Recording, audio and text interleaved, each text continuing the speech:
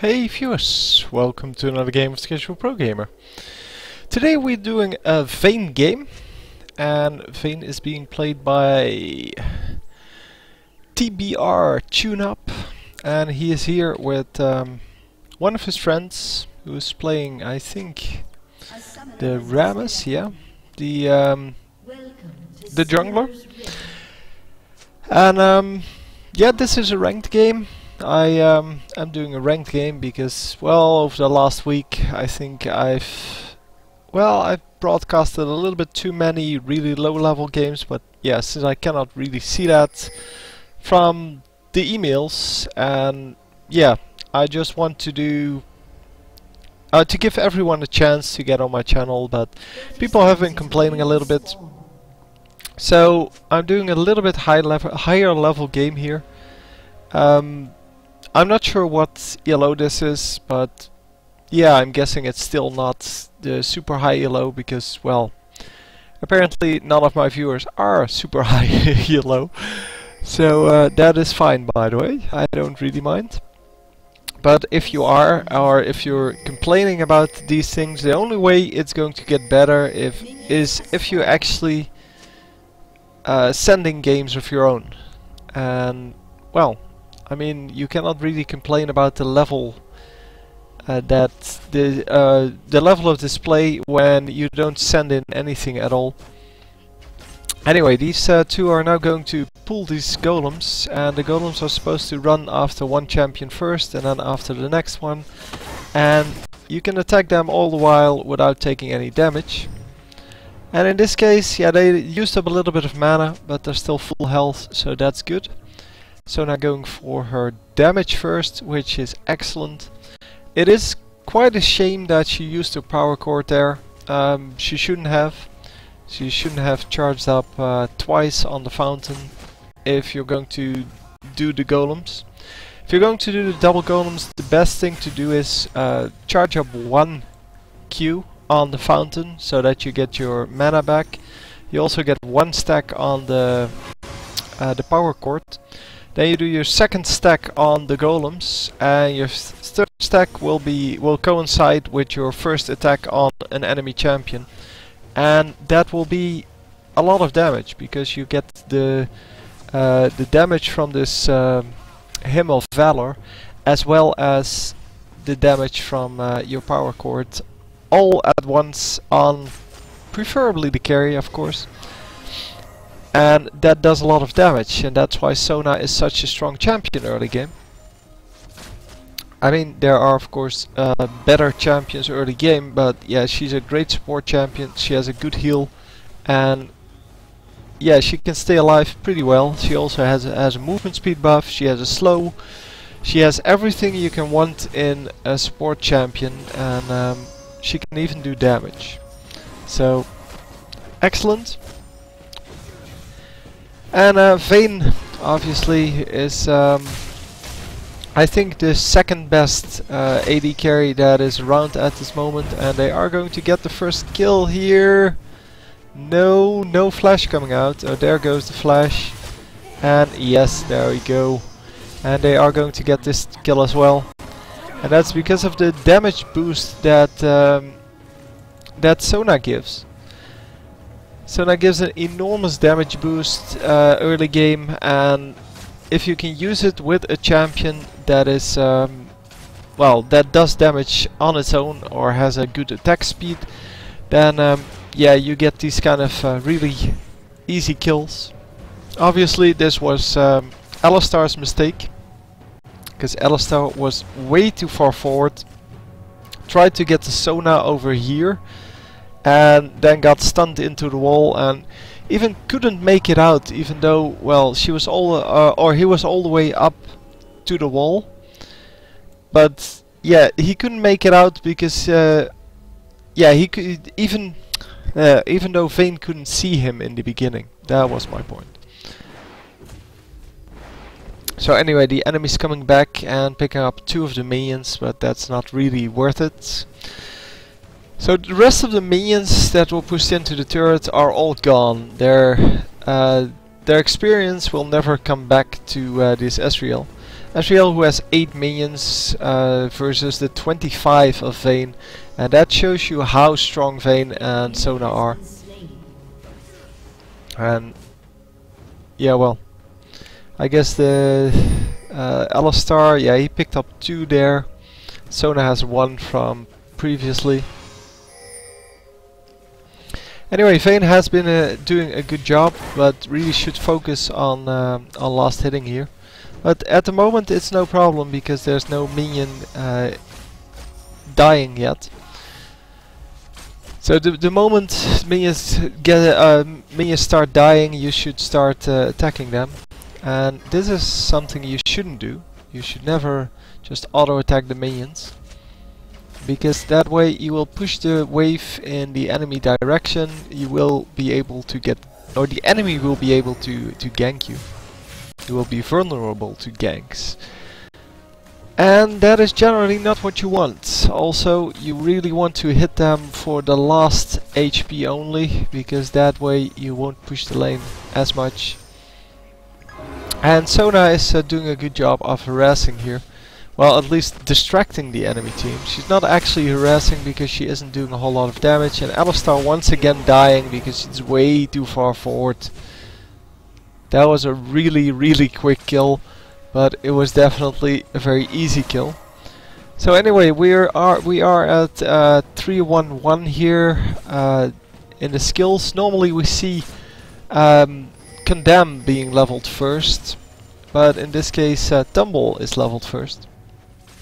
Tumble is normally more of a utility spell, so yeah, you max it second basically. Wow, Vayne doing so much damage. So I'm not sure what kind of runes she's using here, but it seems that if you have 113 attack damage with only 2 Doran's blades, that is that there's something in the runes that will actually amplify that, because this amount of damage is really ridiculous. And so now taking a little bit of tower damage, actually 3 tower shots. That's about 700 or 800 damage. I think 700, not sure. No, she has 800 life, so she healed up for about 200. So I guess he took 600 damage from that at least, and yeah, that is a lot of unnecessary damage. Obviously this Alistar is really weak, and yeah, they wanted to go for the aggressive strategy, and Sona should really stop using the heals on herself. Oh, she went for Tear of the Goddess first, whatever. So she doesn't have gold for her items in the future, because if you don't start off with Philosopher's Stone, yeah, you're not going to have any gold. Because you don't have any income from the minions. And if you don't have income from the minions, yeah, how are you going to afford things? So the only way to do that is to get the gold items. So the Philosopher's Stone, Heart of Gold, and Cage's Lucky Pick, and that should make for some gold income. Ahri coming in for a gank here. They did escape from the early damage at least. Alistar trying to do his best to get some damage done and get some distraction going, but Vayne just picking up a new another kill here, a 1-for-1 trade, and that is definitely good for well, for a 3-man gank. So with the 3 of them, they could pick up 1 kill on the support, while Vayne on his own could pick up the kill as well. And Kennen is now coming in and he's following Ahri around. Yeah, because if Ahri is mid, he should be mid as well. And they are going to pick up this Ahri quite easily.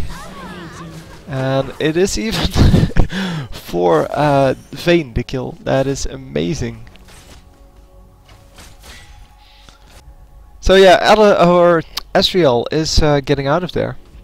And he is safe for now. By the way, this is played a few patches ago, before Ziggs and such. And yeah, Ahri is still very powerful here. And yeah, well, she's still overpowered as she is today, because people just started to learn how to play her, and yeah, she's kind of ridiculous now. But Vayne normally is ridiculous in the late game, not so much the early game. Sona boosts the power on Vayne quite a bit, which means that she can actually... Oh, and Xin Zhao trying to come in for a gank, but yeah, that's not going anywhere because there's no one to support him here. And I don't know what this Sona was doing all the way over there. That was definitely not good. And is Rammus actually going to drag out a kill here? Because I think so. Yes, they are. They are going to get 2 kills, in fact. Because the true damage is going to be enough to finish off the Alistar, no problem. And yeah, I think that was a little bit of a waste of a Ghost. I think that was on Rammus. But anyway, Vayne picking up 8 kills already out of the 12, and only 2 kills on for the enemy team, and both of them were Sona, so nothing major. Well, nobody major died on this team yet. No carry died, the jungler didn't die, only the support died twice. And by the way, why people normally max Condemn first, because Condemn gives you the greatest amount of damage. Plus, if it comes up quicker, so if the cooldown is reduced, it is in fact a lot better than when the cooldown on Tumble reduces. Because Tumble already has a very, very low cooldown, so you can normally use it quite well. Silver Bolts is normally only, well, 1 skill point, because it doesn't really matter. You're in the early game you have about, yeah, like she has now, 1 attack per second, and this is with the 25% attack speed boost, so normally you're under 1 attack per second, so the chances of you actually hitting someone 3 times in a fight are really low, so that's only going to happen like once every fight, maybe twice. And yeah, so that doesn't really add a lot of damage. Well, in the late game, when your attack speed is super high, when you have like 2 attacks a second, you're going to have that a lot more in the... Plus, well, you have team fights, so... Anyway, the better build would be... Yeah, and this Alistar really has no idea how to play Alistar, which is kind of funny to see, but... It's also kind of annoying to see as a support player that people are so bad at what is considered to be a very easy role in the team, although it really isn't. I mean, it is not an easy role, and I'm not saying it's the hardest role in the team, but you definitely have to be the most careful, and you yeah, you have to play it more like the Sona who is sacrificing herself. I mean, the second kill or her second death wasn't really necessary, but they took 3 kills out of that, or no, they got 2 kills out of that. So it is still well worth it, but you're basically sacrificing yourself for the team. But what you need to realize is that, well, every time you sacrifice yourself, your teammates have to be able to get a kill out of that. So yeah, it's kind of a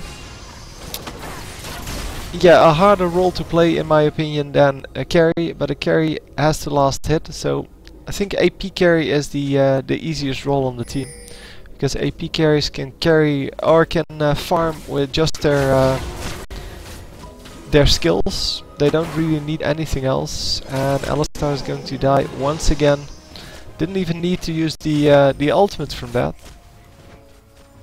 And yeah, just Alistar dying so many times, and he got a kill in between somewhere. I think at least. Yeah, he got a kill, and that's why he's worth money still. He went something like 0 and 3 or 0 and 4, and then got a kill on someone. I think on this Sona. And now died twice, or maybe no, this is the 3rd time in fact. So he went 0-3 and then got a kill, and then went 0-3 again. And that means you're giving away way more gold than if you didn't get that kill, and that's why it is better to sacrifice yourself for a kill on your carry than to do it like this and be greedy, get the kill and give away more gold. So here you saw, yeah, that it's not very useful to get this one, because it levels up from 4 to 6, I think, to eventually 8. So 4, 5, 6, 7, 8, I think is the leveling, and we are now at 6% of the target's maximum health. But yeah, you're only going to trigger it once, and if he had a little more damage on the condemn, he would have easily gotten that kill. Obviously it is true damage, and true damage only applies in the late game when people have big amounts of armor. This cloth armor isn't going to stop a whole lot of damage. You have to have a significant amount of armor for the true damage to actually matter. And yeah, we are going to watch top lane for a bit, because I think he's going to escape. I'm not actually sure. No, they're just going to tower dive him completely. And oh wow, he is so tanky, man. Oh man, that is crazy.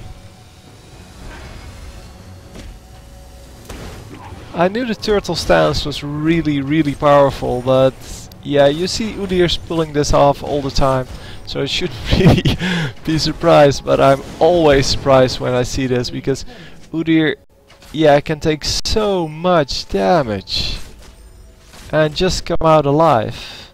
And yeah, he had built quite tanky. I mean, the Spirit Visage and the Null Magic Mantle and the Wriggles Lantern all provide tankiness.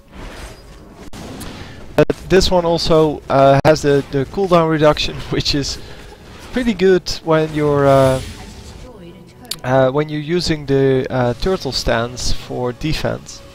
And obviously I have no clue why he would build Spirit Visage, because he doesn't really have any lifesteal yet. So, and I don't think any of his skills really give him life back. But I'm not actually sure, to be honest. So it may be true, or it may be the case.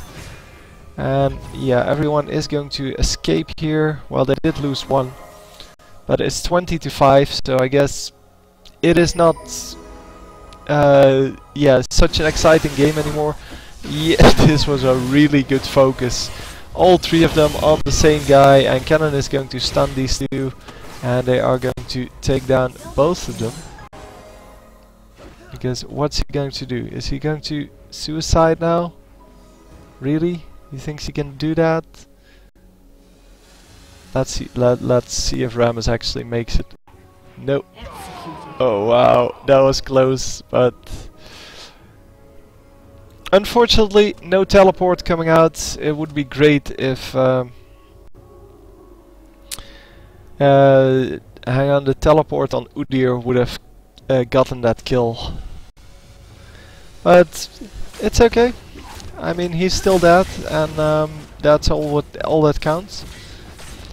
So Vayne getting an easy red buff here, and obviously does need to get these small minions, as otherwise red buff doesn't respawn. And yeah, they did have, I think, a ward up here, and Vayne is going to take down this Alistar if he's still there. And he is not still there. Oh, I think that was a clairvoyance. Yeah, he saw the clairvoyance and therefore ran out. So the Rammus is going to take out these two minions, which, yeah, I'm not sure. In this case, it is definitely better. And yeah, Vayne is going to come in from behind, taunt going off, and there is the damage. 13 to 0 here, and yeah, it basically is completely over now.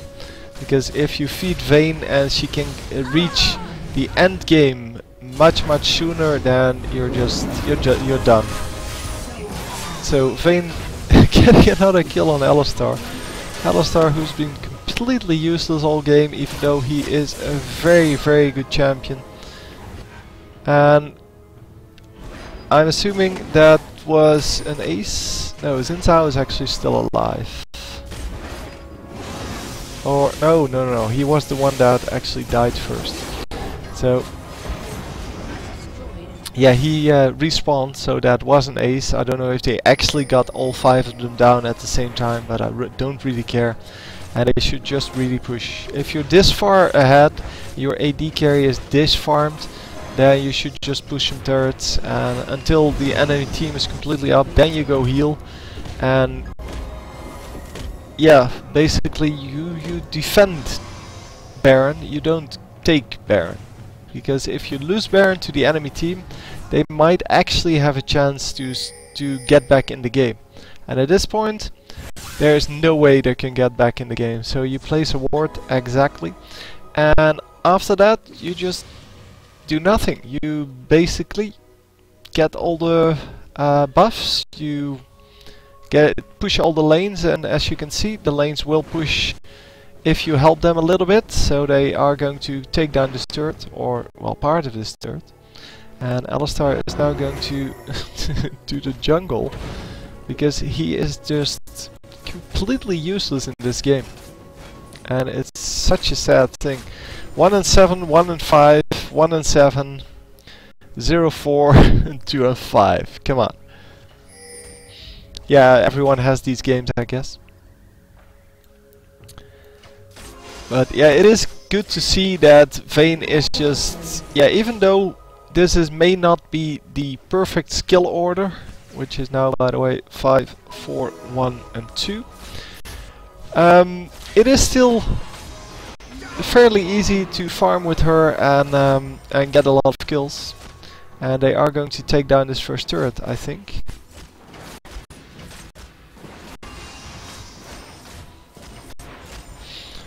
Because Vayne is doing such a huge amount of damage. 1.5 attacks per second now. And 290 attack damage. And the surrender.